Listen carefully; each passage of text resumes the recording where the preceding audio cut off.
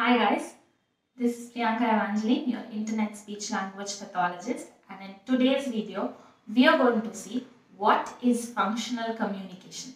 Are you ready? Before we go into the video, I just want to remind you, make sure you like this video and you are subscribed to this channel so you get a lot more information about how to develop your child's speech, language and communication skills within your house. Okay, so let's get into the video. So what is functional communication? In my opinion, functional communication is a bit of a redundant phrase. It's like saying the same thing again and again. Because let's take an example. If I tell you that I went to the cinema theater yesterday. Okay, so you know what is a theater, you know where the theater is, and you know what is a cinema also. So you're telling the same word twice, but both the words mean the same thing, that you went to a place to watch a movie, right? So that is similar to what functional communication, the term means. I'll give you another example. Let's say I'm giving you a forewarning that this video is going to be awesome.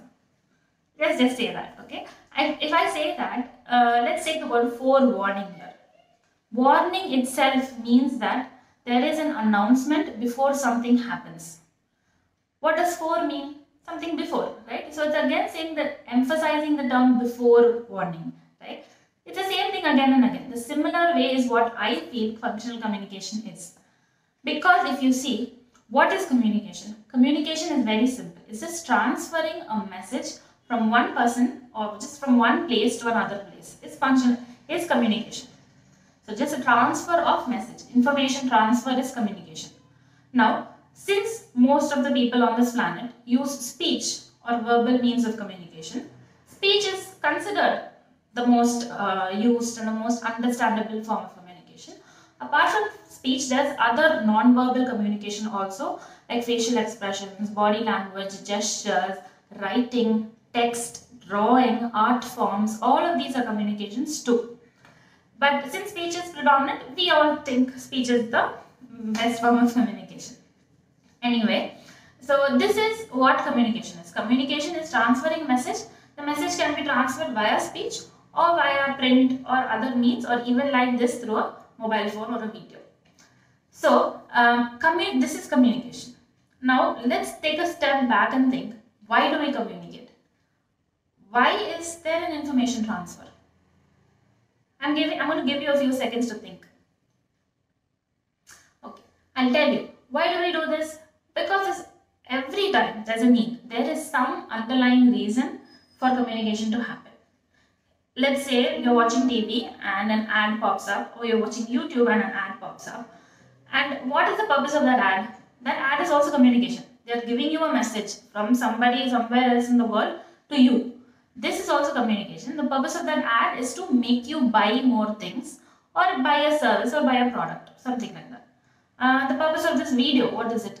It is for me to tell you what is functional communication, as well as for me to warn you a little bit of not to fall prey to when someone tells you we have a new method to teach your child, we will teach your child functional communication training and all these things. Don't fall for it immediately. Take a step back and think, or watch my video or recommend my video to someone. Right. So that's the purpose of this video. Also, the third thing I want to do with this video is I want to give you some tips that you can do at home with your child to teach them functional communication or just communication. Right? Okay. So that's what I think about functional communication. Functional means there is a reason, there is a use, or there is some underlying drive to what is happening. And if you look at communication itself, is functional. There is no dysfunctional communication. There is no functionless communication. There is nothing like that. Communication itself is functional. There's always a reason to every action and every behavior. Most of the people, they may not know the behavior. They may not know the reason. But that does not mean that communication doesn't have any reason. Right? For example, you might have a child who does not communicate much, does not share many things.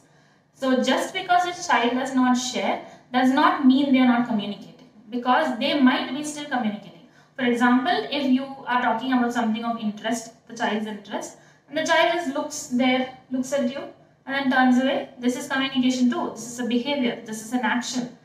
the child is showing interest, but he's not going further and saying, I like this, or give me that, talk to me about it.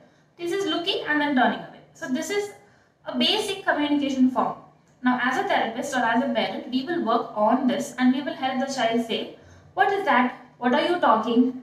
Tell me, give me.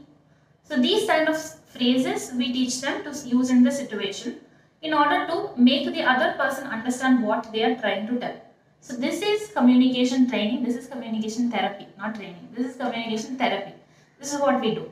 Now, again, there is some reason for what the child did. Obviously, it is functional communication only. There is a reason. So, in my opinion, saying functional communication is a bit of a redundancy, and you can just say communication therapy. That's all. But there are programs I know that say functional communication practice and functional communication something. So if you're going to go through some training like that or some course like that, just make sure you watch my video or you're well aware of what you're getting into before you do that. Okay. So now that we've covered what is functional communication, let's go into what are the functions of communication. So I'm going to give you 5 functions of communication. So the first one is requesting. What is requesting? Requesting is asking, Mama, I want. Mama, give me. I need this. I want this. I want biscuit. I want milk. I want water. Give me toys. So these are requesting, asking for their desires. This is the first form of function of communication. The second function of communication is commands. Commands is telling other people what to do. Mummy, come here. Daddy, go to sleep. Didi, go to the room. Anna, close the door. So these type of functions is where a person tells another person what to do. Giving instructions to other people is the second form, that is the commands. Now the third form of communication is expressing desire, expressing interest, expressing or sharing interest. So for example, saying, I like this, do you like this, I like this, I want this, I love this very much. So these are the third form of communication, that is third function of communication, that is expressing their own desires and their interest with other people. The fourth function of communication, if you've been following my channel and you saw the echolalia video of why our children keep repeating utterances, you've also seen these 5 functions of communication. So it might ring a bell. But anyway, the fourth function of communication, if you've not seen that video, I will link it up here, you can watch it. Now the fourth function of communication is negation, or saying, I don't want that, I don't like it, I didn't do it, this is not mine, let's not go there. So these are negations, or saying the negative aspect of what they wanted. Now saying don't want, like, don't like, go, don't go. So these are the negative forms. So this is the fourth function of communication.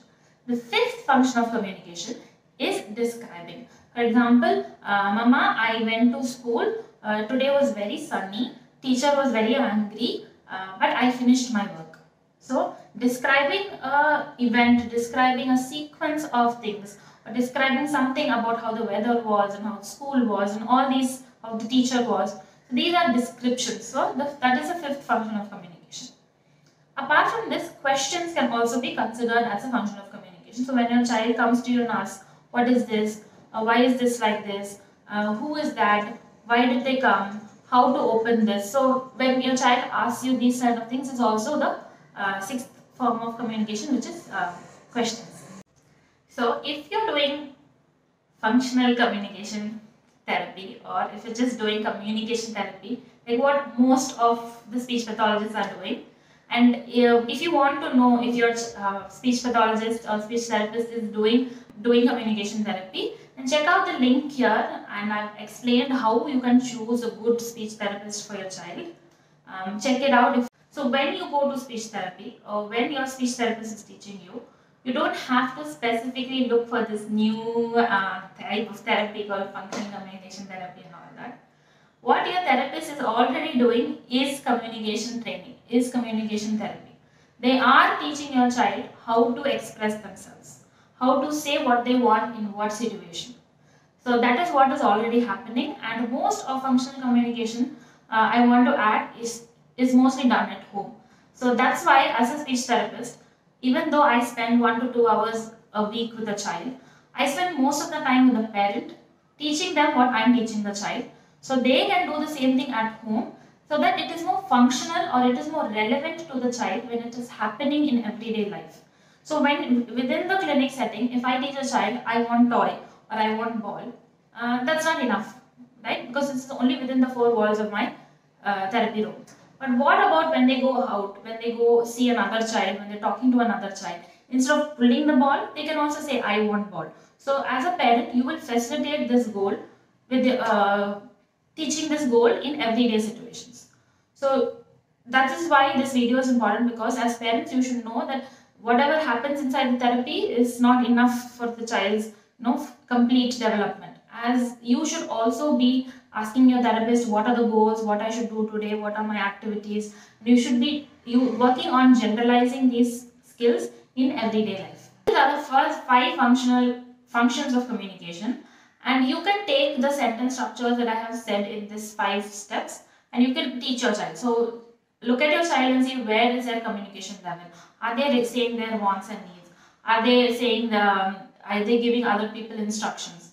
So assess where your child is, and from there you start working on making them say that specific phrase in that specific situation and many similar situations.